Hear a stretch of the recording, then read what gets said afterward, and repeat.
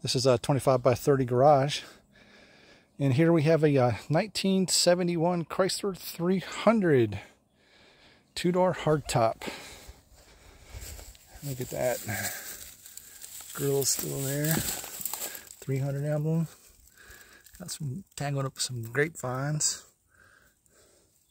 Let me see if I can't really see. I think the power window motor's gone. Power light motor's gone. Hood is still there.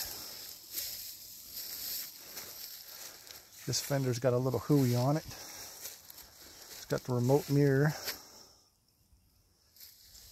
Like I said, two-door hardtop, but it had a vinyl top on it. As you can see, the typical vinyl top rust with all the chrome trim is there.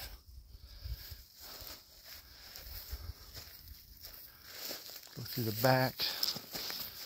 Taillight looks kind of good. 300 trunk emblem. And the taillight lenses look really good. Trunk's rusty. Let's see what, I think the interior's been pulled on it. Yeah. Yep. Hubcaps are there. Gauges are there. Radio is there. All right. More later.